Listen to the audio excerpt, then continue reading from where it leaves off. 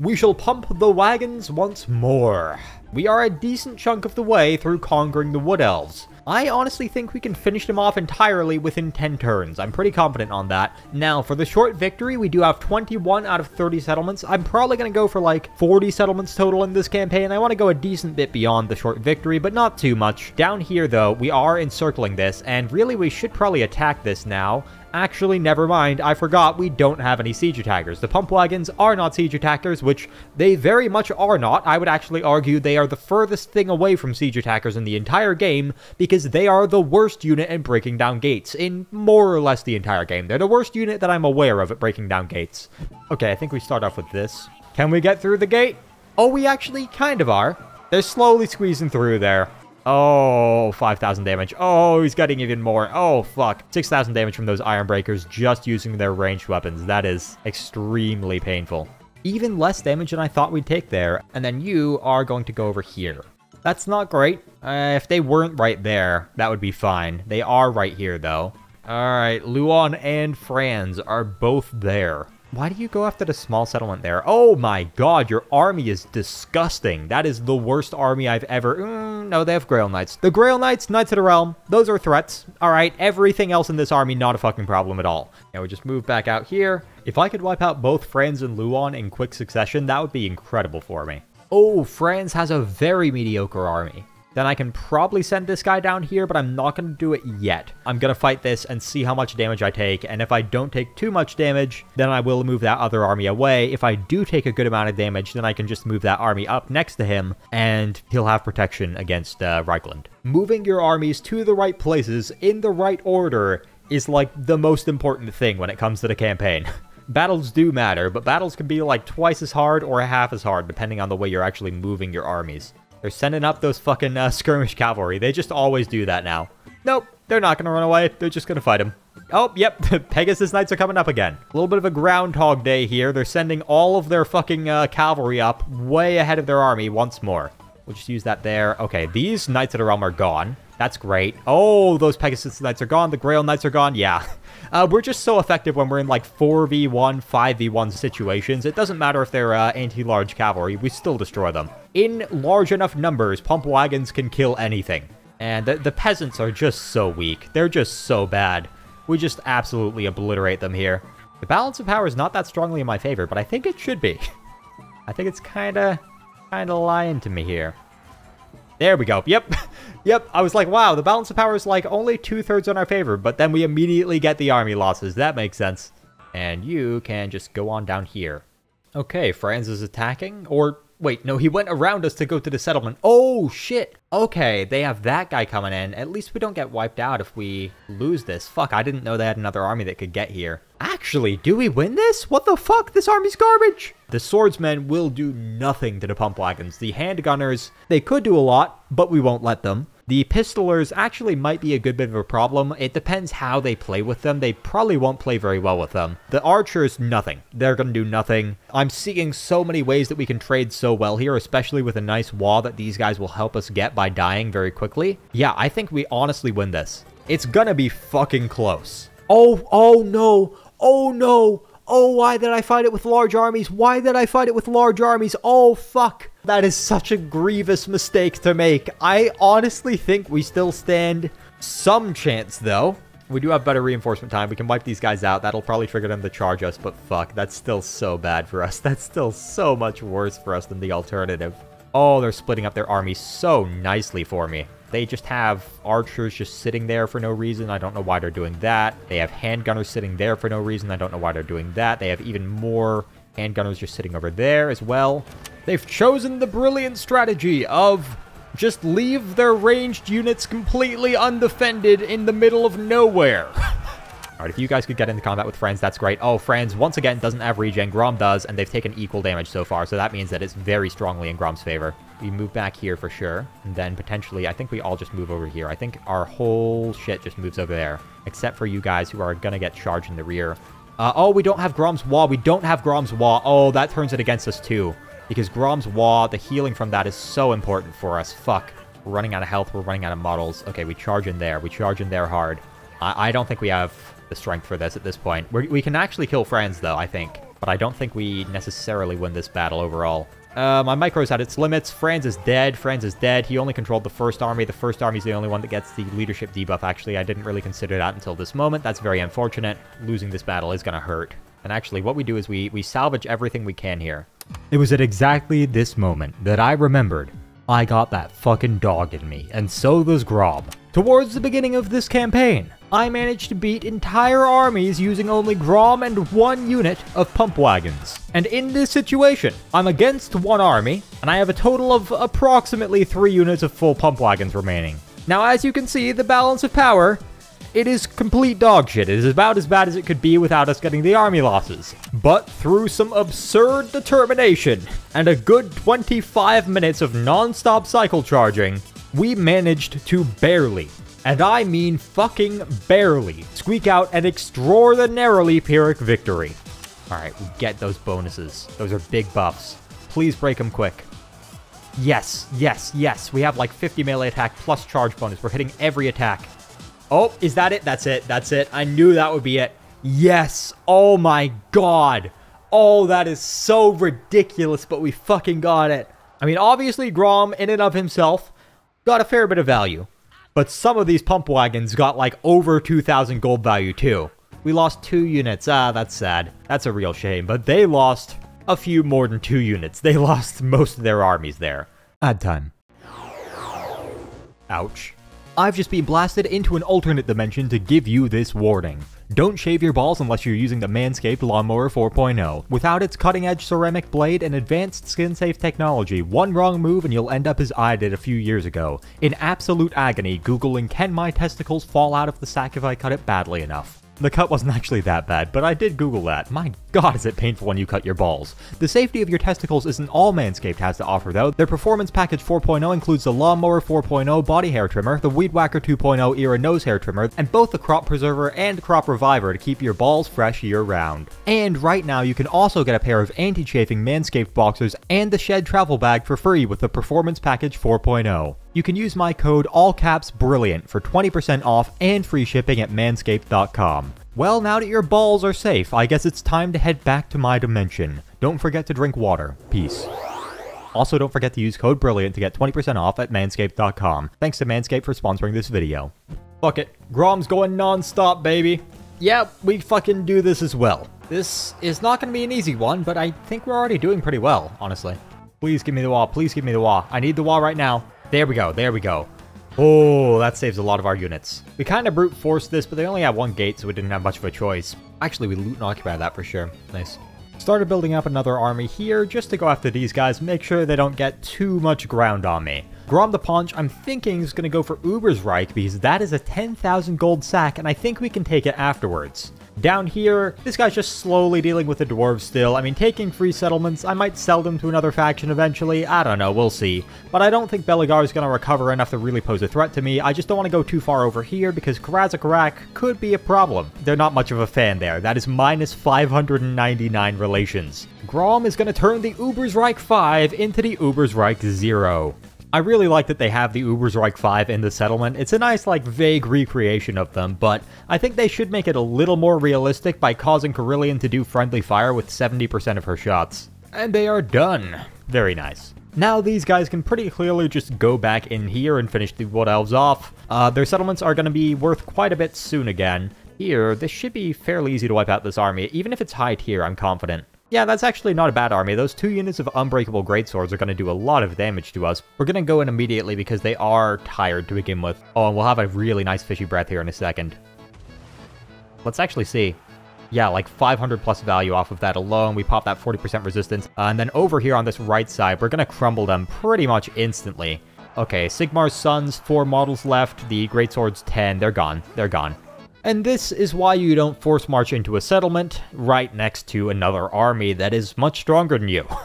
Once again, we can just bunny hop and destroy another army, actually 2 armies this time, and take a settlement. We have no reason not to do that. We can just keep these guys weak permanently as long as they keep having their armies in settlements very easy to wipe out near Grom. And actually first, because I'm so very confident here, I will go for Grom's mission, finally. Even though we have only 18 units in Grom's army, I'm still just so extremely confident. Definitely going to be using the Banner of Eternal Flame, and I'm going to remember what units this is on. I'm going to put it onto the spiky rollers, because these guys are quite weak to fire damage, and we get fire damage from this, which is just great. Over 20% more damage against the trolls, so should trade very well against them given that. And also, their leadership is below 60 baseline. Ours with Grom, 90 fucking 1. So, quite good, considering that we're on very hard campaign and battle difficulty.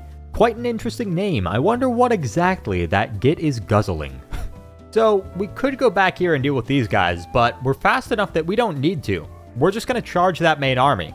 As per usual, the skirmish cavalry have decided to die. Come on, get in there. You got to keep that flaming attack on them. There we go. They should deal with the trolls pretty well with that. Wow, that Arachnarok spider is taking a lot of damage. I did not think the Pump Wagons would do well against it, but I guess because it's such a large hitbox and they have such high AP. There we go, they're finally gone, unless they have some unbreakable unit, which they don't. Ooh, we just got the Eagle Talons. There's a very nice secret recipe called the Elven Foie Gras, which you make by combining some spores and shrooms with some beast bits, and the Eagle Talons is a third ingredient. 50 unit experience gain per turn, all armies, and -2 global recruitment duration, and +4 recruit rank, all armies, faction-wide. That is very, very nice. That is a lot of ingredients, but my god, is this going to be very good for us.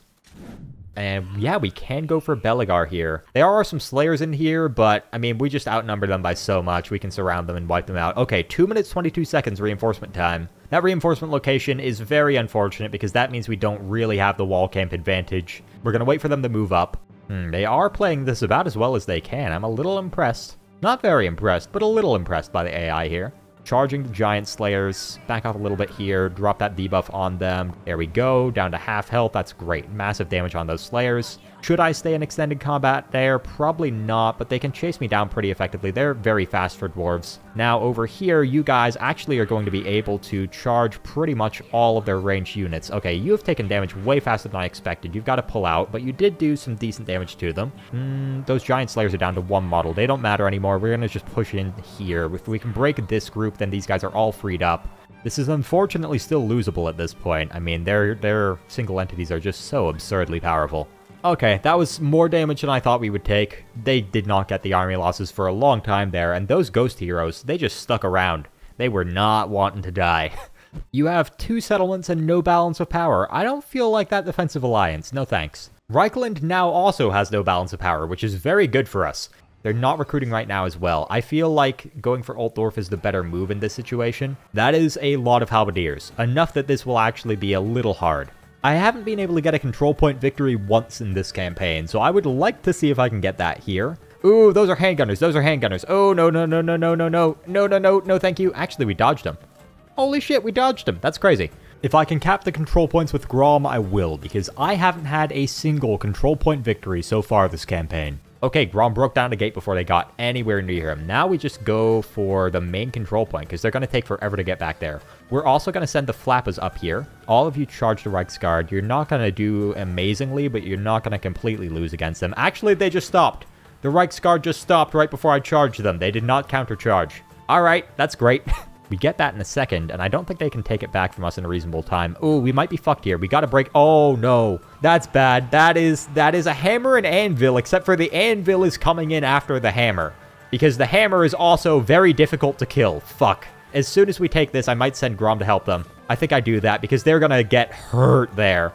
Oh, man. I really thought the Reichsguard would keep going down quickly, but as soon as we lost our charge bonus, their melee defense is like 15 higher than our melee attack with all the buffs they have right now, so... The Great One's here, that's great. We use all these other abilities. The Reichsguard should now go down very quickly because our melee attack is much higher. I played that poorly, but they should be able to get off the battlefield here. They do have a good amount of mass, a good amount of momentum. Oh, God. There's 2 units that have just been going at that gate for so long. They're doing nothing. Oh, actually, we just won by the control points. I guess giving the AI just 3 free units of Flappers to easily kill was actually an effective strategy there, even though it was definitely not intentional. We're just going to claim this once again. Crushing defeat, really? My god. Oh, they do have Luon, that's why. They have Luon. Oh, shit. I still think that we win this simply because we crush his entire army very quickly. Great. Skirmish Cav gone. The AI is literally the worst they've ever been at using Skirmish Cav. I don't love the way they're playing this, because they're playing this fairly well. I think we just hard charge that right side, and then we'll see what we can do with the left side here. I think we actually just charge their center here. If we just stop those peasant bowmen from firing, their melee units are going to do absolutely nothing against us. Alright, do not stop just because Luan is attacking you. That is no excuse to stop moving. Alright, very effective so far. 10 out of 10 so far. Don't think we could be doing much better than we are. The question is, will Luan rout? That is the only question in my mind here. He's actually taking damage. He's actually taking damage. He has such a big hitbox, that might be why. Oh, yeah, it's because so many of them are hitting him. It's like 12, 14 maybe units of pump wagons that are all hitting him at once. Okay, and they got the army losses. That's great. That's awesome. He's such a strong fighter, but he just keeps playing so fucking poorly. Not even too much damage. That is actually incredible. I do want to ideally send over an army to deal with the High Elves here. I think Snorko might be that guy. I think he might have that dog in him. Or rather, that wheel in him. That pump in him. That wagon in him. I don't know. I don't know. He has the combination of things inside of him that will allow him to win, hopefully. Humphrey Hammerheim. That is a powerful name. Okay, can I reach any major armies? Yes, I can. You get wiped out. That is a good army. It's actually going to be very good for me to wipe that out now. A lot of great swords, a lot of halberdiers. Not much else of value, though. The huntsmen are good. The huntsmen are actually good in this matchup, too. I don't want to fight them into trees. I want to fight the right side of them. The one thing to remember here is that, like, we're this ridiculously strong without even having a caster in our army. Grom would be so much stronger with, like, a really good spellcaster here. And he's already just way too fucking strong. Great damage on this right side. They're just done. We're just too strong, man. We're just too fucking strong. Ah, yes, that seems like a very good decision for you to make, Morher. We are going to sack and then occupy this. Oh, God. Come on. Come on, auto-resolve. Some damage, but nothing that we can't deal with. Hopefully they'll actually stand and fight. If they do, that's great. Oh, if they have a bad reinforcement location, that's even better. Oh, they're not going to do that. Okay. I have fought on this map no less than 15 times, potentially 20. Oh, that was just friendly fire, you motherfucker. Oh, God. I thought that was a good angle. There we go. We took a lot of damage. I just played that maximum speed. Oh, my God. I'm so done with the fucking Wood Elves. Finally, these guys are freed up. Oh, awesome. For a small settlement, that is a lot of value. That is 15,000 goddamn value. Gonna loot and occupy because I don't think I have the movement range. Oh. We can just fucking raid them then. You attacked immediately. That's less annoying. But why do I lose a pump wagon there? And you're dead. Alright, fun. Talzian, I have no idea how to pronounce that, but they're gone. Alright, Orion is permanently dead. Great, awesome. You actually have to take this settlement because you can't move otherwise, but it's worth so much that it's just a good idea regardless. Does Snorko have Lightning Strike? I don't know if Snorko has Lightning Strike. I don't think he does. Yep, you take that back, that's fine. We could absolutely win this. We have some really good trades here. I don't need to keep this settlement. I could take it back pretty quickly, but I just have no reason not to fight this. This will actually be a pretty interesting one, I think. They don't have enough to protect the crossbows, and also, our archers will trade so well against those halberdiers. The Empire Knights are going to be tough, but the Orc Big Guns should take them. Okay, they split up into two sections too. God damn, they're making my life too easy here. Okay, we block this off to reduce their options. Why not? All the boys are going to charge out immediately. We're going to see if we can get a charge with the Orc Biggins. They have 52 charge bonus right now. The Pistolers are probably going to just decide to die. They usually will do something like that. Yeah, those Empire Knights are great when they're in a good matchup, and this is not a good matchup for them. They're actually not that great in good matchups even. They're okay in good matchups. We go after those crossbows. You guys also go after those crossbows. Shoot the Empire Knights there, I think. Actually, no, shoot the Halberdiers. They are decent in melee against infantry, but when they're getting shot, they do not hold up. Alright, we're going to go for a flank there. We're also going to go for a flank here if possible. These guys may be lost here, but they will get a lot of value first. Then once those crossbowmen start running, they're gone. Oh, we're going to rebuild the wall behind them so they can't escape. That is diabolical. And we won that. Gotta love when the AI actually decides to attack one of your settlements when they don't have 100 times the strength that you do. Can be very fun. Can be very fun as long as they actually attack it and don't just encircle it for fucking 4 years. Gonna start with Grom taking Nuln. Should not take too long. Grom can temporarily get up to over 80% physical resistance now, so he's a little strong, considering he also has an effective health pool of like 15-ish thousand. Now we have the Nuln Grand Prix. I don't know if this recruit rank is just local or if it's global. That would be really cool if it's global, but I think we're going to finish this campaign before we actually get that. Gonna quickly destroy Gelt just because we can. Ooh, he does have a steam tank in here, but other than that, this is not a very good army. Ah, they are up the hill. I don't like that. I'll see what I can do to them in terms of casting. Okay, now they're moving up. And now we can fight them on much more advantageous terrain. Why is the steam tank still back there? Okay, the steam tank just doesn't want to be part of the army. That's fine. Definitely intentional. It looks like the sides have most of their valuable units. I want to get on the archers in the center, though. And Gelt is also in the middle. If we can get on him, that's great, because he will get a good amount of value. He'll probably also get a good amount of friendly fire. Just beeline to our fucking pump wagon there. The one pump wagon in the crowd of swordsmen, and we hit it. We're going to toss this in the middle, because we are just the most surrounded there. They should go down quickly. Here, they're going down quickly. Their leadership is actually way worse than I thought it would be. I will try and not do friendly fire here. I'm doing my best. I completely missed this at the time, but my second spell cast, well, it just kind of obliterated this guy. He survived it, but it hit him head on. I am genuinely incapable of not doing friendly fire with Vindictive Glare. The pump wagons, to be fair though, are pretty easy to do friendly fire on by accident. And the vast majority of their army's already routed. The one flagellant remaining. You're really going to win this one, buddy. You're really going to get it. Oh, get back up. You got this. You got this, buddy. Yep, you got this. Go for it. And I think he's dead. He nearly got it. He nearly got it. He nearly wiped out my whole army there. Oh, the steam tank. I forgot. I forgot about the fucking steam tank. Because it never moved up. Okay. I was like, why? Why is the balance of power not, like, completely in my favor? We already got the army losses on them. That would be it. Please die. All right, you're dead.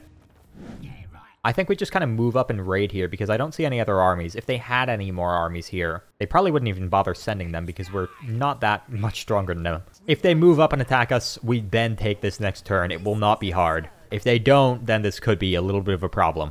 So naturally, they did not attack us. That would have been far too convenient.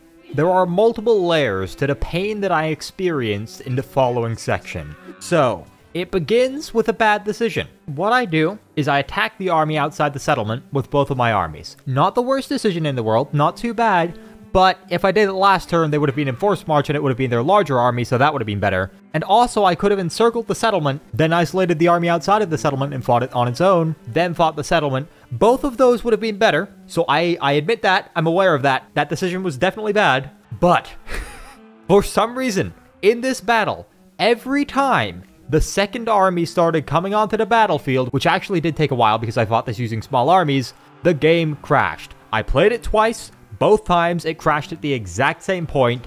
I don't know why. I don't know why. I don't think it's my mods. I'm literally just using like lighting mods. Here's my mod list right now. There's nothing in here that I think could possibly cause this. And I've had this bug before, but usually it's resolved by just fighting the battle again.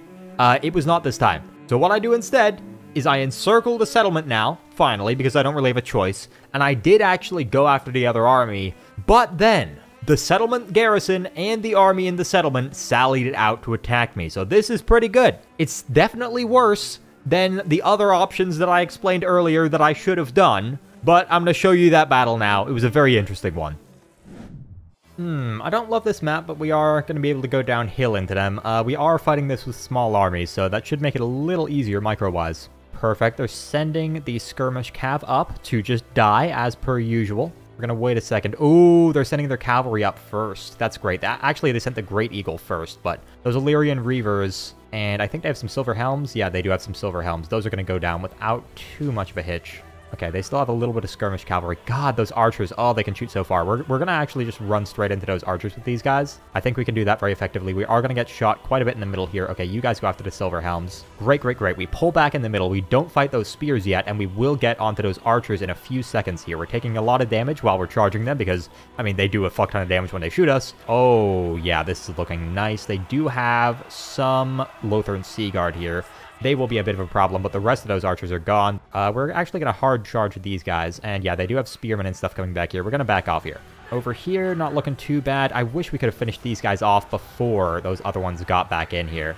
We're going to pull back here again and then recharge them. We don't want to just be standing still and getting attacked by spearmen, but if we're charging them hard enough with enough of our units, we can actually deal with them quite effectively. You know what, we're in melee enough right now that I will hit that wall. It's not a perfect one, but I'm ideally not going to have my full army in combat for the rest of this fight.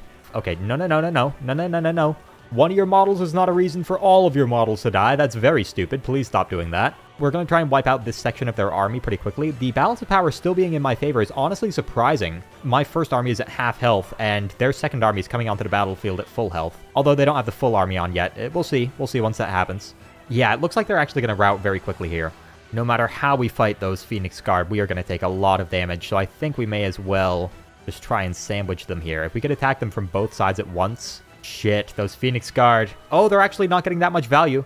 That was a pretty perfect sandwich. You can see they're completely surrounded there. We're going to go for even more charges here if we can.